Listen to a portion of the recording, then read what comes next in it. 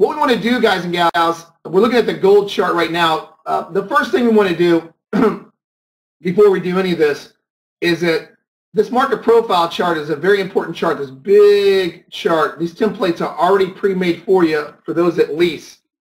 It looks just like this on the template when you put it on your own computer. This works for all markets. I don't care if you trade stocks, futures, all futures, currency. It doesn't matter. It's the same exact setup. So what we want to do is that we want to first establish what is the trend. And that's the most important thing when you're trading an arrow-based system like this, or a market profile-based system, or market delta. Basically, essentially, what this program tries to do is three things. Number one, it tries to find major support and resistance by order flow in the market with volume profile. That's my number one market profile. It's my number one thing it tries to do, is it tries to find support and resistance. Number two, my arrows to the right here, they try to find the sweet spot on a retracement.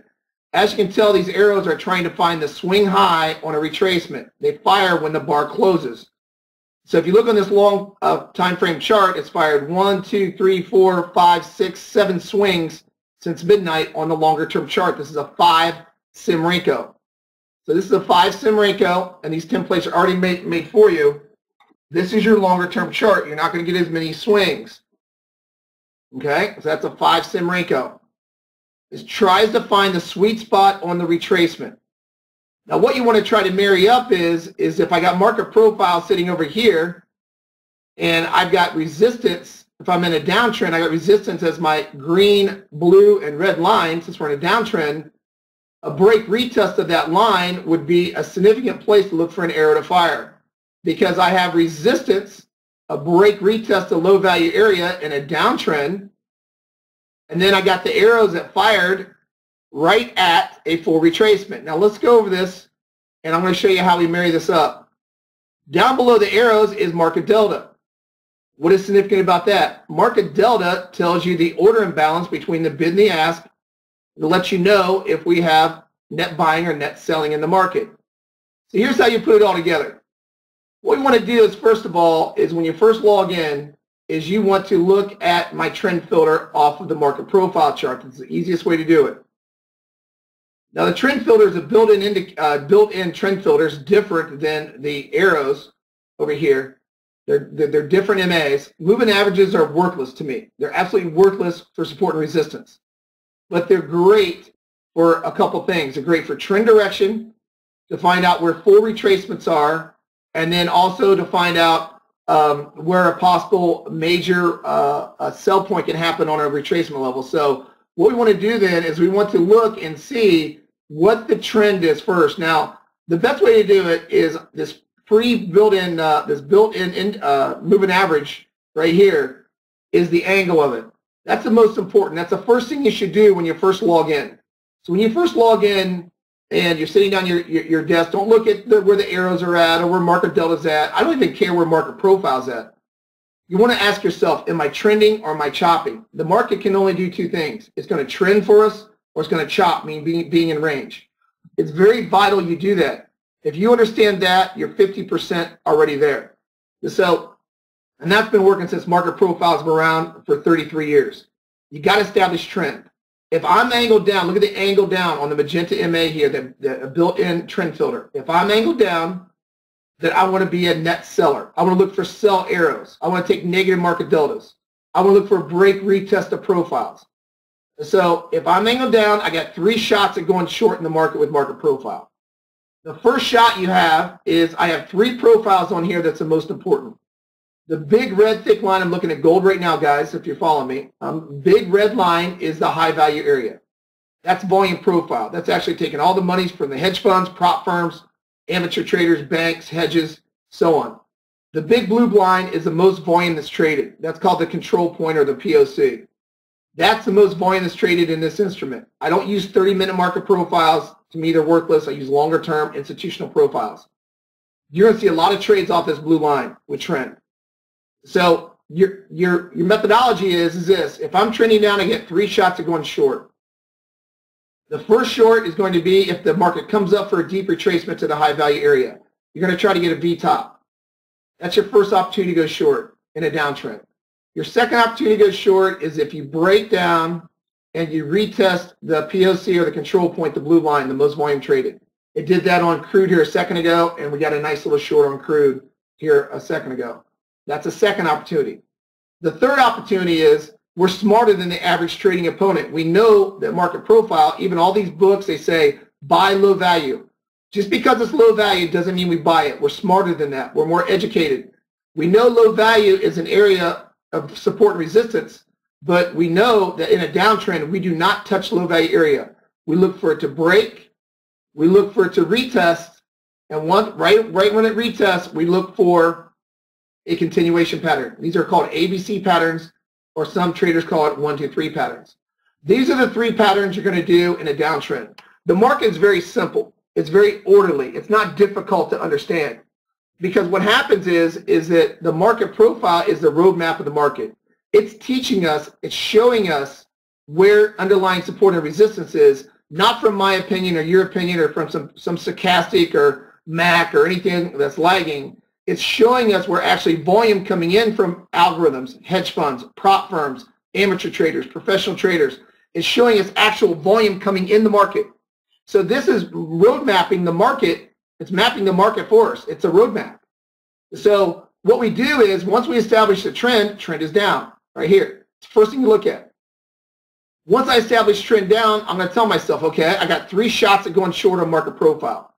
Now the top profile, I have 3 different profiles on this chart. The top profile we're going to see a lot of trades off of are off this big red, big blue, big green line. High value red, control blue, green would be the low value area. Why? That's volume profile. 3 shots at it. You sell high value if it retests in a downtrend. You break retest the control point for continuation. You break retest the LVA for continuation. That's in a downtrend. Now, if you're in an uptrend, if you log in and you are angled up, guess what I do? I look for a break retest of the blue control point. We try to buy. It's just the opposite. If I'm in an uptrend, I'm going to do this. I'm going to buy a V bottom. I'm going to buy a V bottom at the LVA. I'm going to look for a break retest of the control point in an uptrend. And then I'm not going to sell high value. I'm smarter than that. I'm more educated than that. We know better. We know not to counter trade the flow of the market. We'll let it break out of the high value. We'll let it retest the high value. And then we'll look to go long. That's putting it all together on market profile. So there's only 3 shots at going short. If I'm in a downtrend, angle down, I sell HVA, break retest blue, break retest green. If I'm an uptrend, I try the V bottom on the green, break retest blue, break retest red. Now, my other profile that's most important is my developing profile, this thin red line and thin green line. You're going to see a lot of trades off that to the tick. We had one this morning right here. That was just a beautiful trade. Earlier this morning, break retest, right off of the early morning trades. The arrow fired right there also. I love trading off that. Sometimes we'll stop to the exact tick on that. It happened on crude, I'll show you a second ago also. Those are my 2 favorite profiles. I like to trade with trend. Break retest, inside or outside, you're going to have some nice trades. My third profile I have on there is not as important. It's been around since '85. It's price profile. Those are these green dots and red dots. Just use those for confluence if they stack over top the other 2. I don't use those as individual. I use the other 2 as individual trades. Now, so that's market profile. Very simple, very orderly. 3 shots at going short, 3 shots at going long. Be patient, wait for the trade. Now, why do I have the arrows in? So the market profile is going to give me 3 shots at going long and 3 shots going short on any given market, any given day, any given time. It will move with order flow. Once this blue line moves, it's going to move these other 2 lines. But what about the arrows? What are they designed for? Do we take all arrows? Absolutely not. These arrows are going to try to fire, here is gold today, they're going to try to fire in a sweet spot retracement in the market. What does that mean? I have over 600 plus traders around the world that trade news events off of a blank chart, off of simply a blank chart. How do they know where to buy and sell seconds after news releases? I have a book that I published that we released, that shows you exactly where the market should reverse. It's called a sweet spot. Well, now I put them into the arrows. These are now arrow-based systems. In fact, my crude oil trade, the arrow system caught the exact sweet spot today on crude oil. I'll show you in a second. That had a huge sell signal based upon my book that I released. The arrows came up automatically. What they try to do is they try to get the swing high or swing low with trend. Now the best way to do it is they're going to fire after the bar closes. When the bar closes, the arrow is going to fire. They're not lagging at all. The best way to do is to marry it up with market profile. So if I look at market profile, and there's my break retest of LVA, both of them. I have a 715 short, and then I have a 745 short. If I look at it, and I come over here on the arrow-based system, I've got two trades right here on the longer-term 5 sim that had the arrows on the retracement. Look how my arrows fired right there, and right here off market profile. Look how it married up. Look how they both married up. See how they married up? Now here's the trick to this, and here's a way you can get in full retracements. I use a longer-term MA on my arrow chart. I want to show you how neat this is. Okay, you notice on this last sell signal we got over here on the long-term chart. What I like to see is I like to see it at least on my longer-term chart on a sell signal, at least hitting my shorter-term MA, the white MA. See how it hit that? We had a sell full retracement on my short time frame. See how it hit the smaller time frame? We had a full retracement on the smaller time frame. See how it hit it right there? Full retracement on the small time frame. This one was at a full retracement on the big time frame. But look at the small time frame. Look at this. Look how we had a full retracement. What does a full retracement mean? This is a 3 sim Renko. This is a smaller time frame chart. So this is preset already in the templates that we make. So what I want you to do is I want you to look for full retracements on the 3 sim on all trades. All trades should have full retracements on 3 sim. And what happens if they combine with the larger time frame, such as this, then you have a nice continuation. What happens sometimes is you will get a full retracement on my large time frame and get a full retracement on my smaller time frame. That is beautiful alignment. That's called textbook alignment. If you see that and the market is trending angled down like this, you have to take the trade. So this last sell setup on gold was, to me, a perfect setup. I have a break retest of low value area. I'm in a downtrend. My long time frame is at the smaller. It doesn't have to be at a full retracement. It's got to be at least at the smaller smaller MA. But my short time frame is at a full retracement. In fact, what you don't want to do as a trader is you don't want to take trades like this. Don't take trades like this where the arrows fire like this. Don't take trades on the smaller time frame right here. You got to know when not to trade too. Don't take these trades right here. You're way away from a full retracement on the smaller time frame. I want you to get in one of these. Full retracements, back up on the smaller time frame, full retracements. That up here too. If the larger time frame fires, this would be a great full retracement trade. Full retracement, full retracement. Let the arrows fire on the full retracement. Remember, your smaller time frame is going to fire more arrows. So we got to be more picky with the smaller time frame. I don't take all arrows. I'm educating you not to take all arrows. I want full retracement trades. So what the great alignment will be when it lands on the smaller time frame, and then it lands on the smaller time frame on a full retracement. Now, what happens when you come up to the full retracement? I want you to look for negative market delta. Check this out. Look how pretty this is. Negative market delta is a red delta. The red delta is right there. The most important thing is not as much as the numbers now. We used to have it in Ninja 7 where anything in a balance over 200 was more important. Not anymore, because now I got a sweet spot on my retracement trades with the arrows. Any imbalance, if it just turns red, I want to get in the market. So I'm looking for the market delta to set me up with trend and support and resistance. I'm looking for the arrows to give me the sweet spot on the retracement. And then I'm looking for the market delta to fire myself in the trade. Once it closes red, when the arrow fires, close red market delta, fire yourself in the trade. Stop loss is 2 ticks above the swing high. And then we scale with our proprietary symmetry dots that we have available for all you traders. Okay? It's that simple. Keep it simple. Do not make this hard. Gerald, go to crude. Go to crude, and I'm going to shut this off here in a few. Gerald, swing over to crude. Crude oil, buddy. If you can swing it, thanks, man. All right, now let's look at crude oil. All right, now here's a longer-term time frame. Now check it out. Let's first look at our trade first. Are we in an uptrend or downtrend? Well, it only takes me a half a second to realize what I am as a trader. I'm a net seller. Why? Look at my angle on my magenta MA. The white MA is not as important, okay, on this market profile chart. It's more used for the larger spread equals what? harder trend. But the most important is the magenta. I'm angled down. So what I say we want to do, we want to break retest LVA. We got 3 shots of going short, right? We come up here for a V-top in the high value area. We come up here with a V-top. Or what do we do on the control point, the blue line? We let it break retest. Check it out. Break, retest. Look at ABC. Stopped right on it, didn't it? It happens like this. You're going to see thousands and thousands and thousands of trades off this control point, off this longer time frame.